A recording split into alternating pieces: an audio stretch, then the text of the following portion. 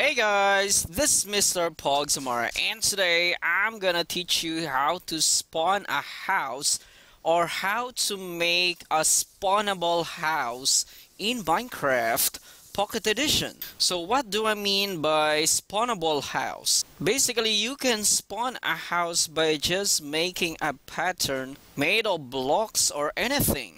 So let me show it to you right now. So if we're going to use here some stone bricks, so let's just put some stone bricks here. So this is going to be my pattern. So if I'm going to put here a brick, look what will happen. Look at that. There's a house right in front of you.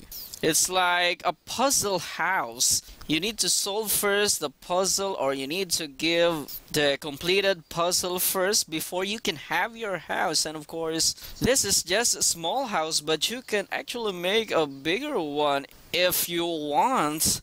And that's going to be awesome. You can actually spawn your mansion using this trick, and your friends will be amazed because you only use some bricks, and then you will have your big mansion. That's so awesome. Let's say you missed something. So let's say you missed this one. As you can see, you cannot spawn the house, and you can only spawn it if you completed the correct pattern, just like that. How did I do this? Basically, we have here another pattern. So this is the actual pattern that we cloned.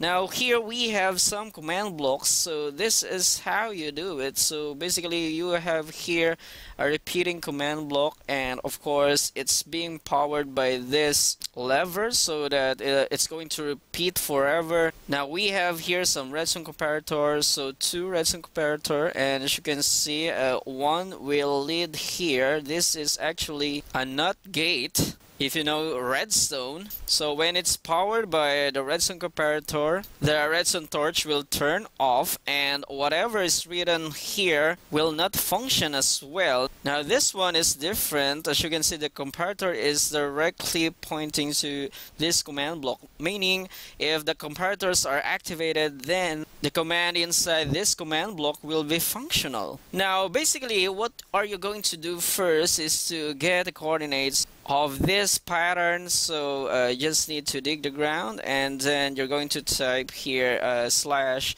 and then TP, and then these 3 symbols right here. So when you press next, you will have your coordinates. You will also get, since this is 3D, you will also get the coordinates when you are standing here, because you will go up and diagonal so that you will get the 3D coordinates. And then if we will go here, we will see the coordinates. You can see those are the coordinates, 69, 68, 235, and then 66, 71, 232, and those are the coordinates of this pattern. Now we also have here the last coordinates. We have 66, 67, 220. That is actually the coordinates where we can see this one, the other pattern. The command test for blocks is basically testing all the blocks here. It's actually comparing all the blocks here to all the blocks there. Now when they are all the same or identical, then this repeating command block will power the redstone comparators nearby, and that will actually activate our redstone contraption. So that's basically what is the command inside the repeating command block is for. It's just comparing this pattern to this pattern if they are the same, and if they are, then this command block will activate the redstone comparators. Now again, if we're going to break this one, as you can see, they are not the same, and that's the reason why the redstone comparators are turned off. Now let's put it back. There we go. So since they are alike, the 2 patterns are the same or identical, and the redstone comparators are turned on, then this command block will be activated Now here I cloned the house. So basically there is actually a house here at my back. So what I did is I just cloned this house. So same thing, to clone it, just get the coordinate here going to this place, so it must be diagonal, so you need to stand here so to get the coordinates, and you will need those coordinates. And as you can see, we have here the coordinates 90, 67, 227, 84, 72, and 221. So basically those are the coordinates of this building or this house.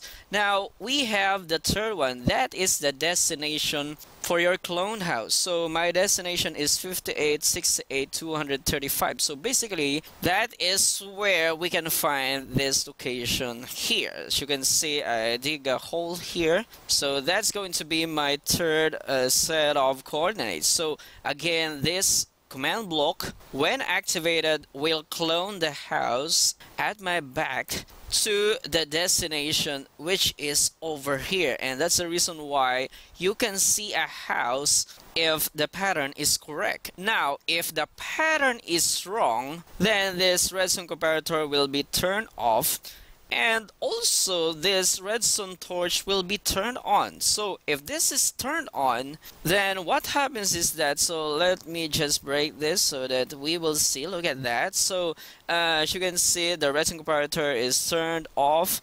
So as you can see, the redstone torch is now turned on, and since it's turned on, it will activate this command block. And basically we have here the command field 64, 68, 241, and then 58, 73, 235 air. So basically what I did is I just get the coordinates of the house, this house. So just get the coordinates of that house, and then we're going to fill everything here in this area or this place with air. And that's the reason why when this command block is activated, you cannot see the house anymore, because that area was filled with air. So that's how it works. And yeah, that's it. So we're done with the tutorial. That's how to make a spawnable house or a craftable house. Thank you for watching.